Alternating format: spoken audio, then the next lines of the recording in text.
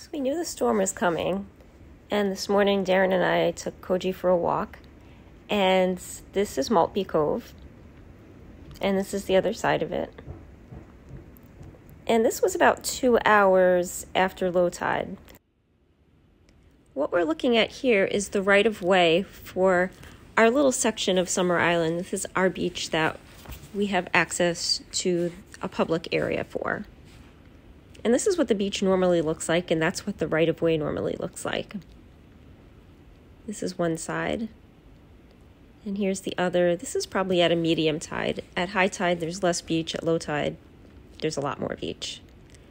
And this is what it was looking like this morning, about 2 hours after low tide. So we're right in between the tides, and it already was pretty stormy.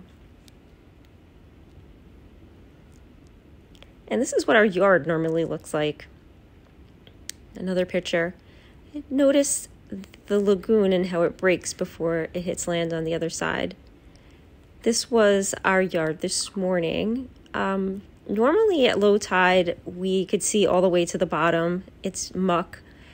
And about 2 hours after high tide, there's a little bit of water, but it's never, ever this high. And the stairs usually have rocks at the bottom of them. This is stairs out of our little garden. And the water was already coming up to where it normally is at high tide. Then we came back in, I had some breakfast, I started wrapping presents, looked out the window and saw this. My neighbor moved their car to the lawn. I went upstairs to close some windows and saw this. There's normally grass in between my view and that house.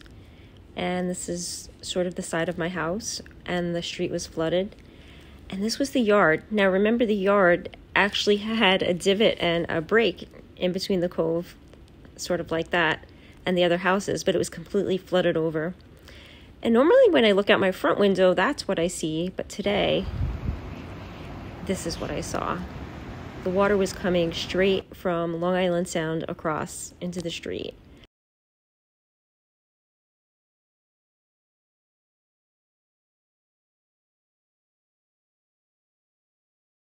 Gosh, this is crazy. This is just crazy. We are totally connected to Sunset Beach by water. It breached Rob and Lisa's yard here, right over their wall. We have water over on the neighbor's side, where it's always grass. That's grass normally, and now it's marsh. This is the hood looking around. Yeah, everybody's out, just worried about their cars and everything. Above water, and the wind, it's an hour to high tide, but the wind gets stronger between like 1 and 3.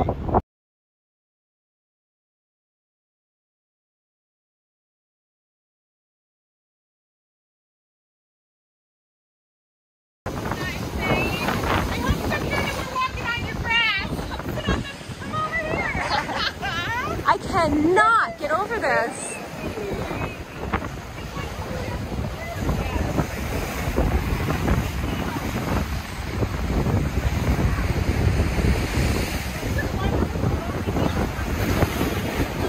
Look at Paula's,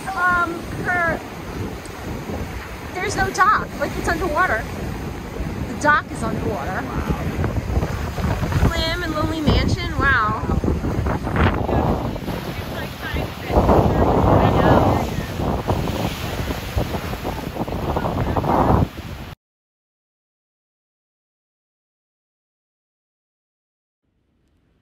Now remember here, the earlier pictures I was showing, there's a wall, there's sand, there's a beach, and where the water is coming through right over here, that's the right-of-way.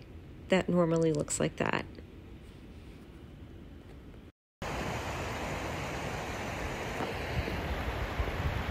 This is Maltby Cove. It was Maltby Cove. It's just the Sound now, Long Island Sound. And whoever knew we had the little bobbling brook. There's Darren and Koji. what we're looking at here is what this was this morning, which is usually pretty dry for quite a while unless it's high tide, and same here, but now it was completely flooded over on both sides. So this is where we are, and the two beige areas are Sunset Beach and Summer Island, and the green is marsh. And at some point they threw some land in and put connectors from the marsh to the island. It used to be that you can only take a ferry from where it says Linden up to Summer Island. And now the two connectors of the road that you see on both sides make it feel like it's just all connected, but it's really not. And that first picture we were just looking at is the south connector, and this is the north one. We're just completely an island right now. This is around the corner from us, and then down the street and heading back toward our house. Just a few more pictures.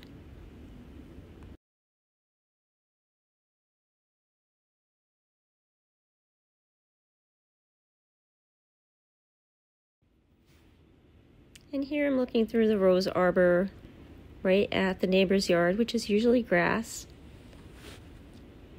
And they got pretty flooded in their yard. And though their house is lifted, they're kind of safe, but that's the front yard. And then down a few houses is the tip of Summer Island Point and waves crashing in from the sound.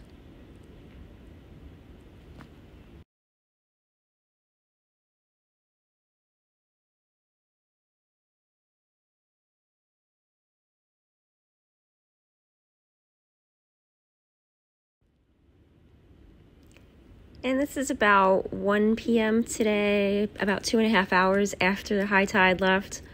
Still full of water, although it's really going down pretty rapidly, but that's where the causeway connects on the north side, and it's still flooded. Crazy stuff, huh? Happy holidays.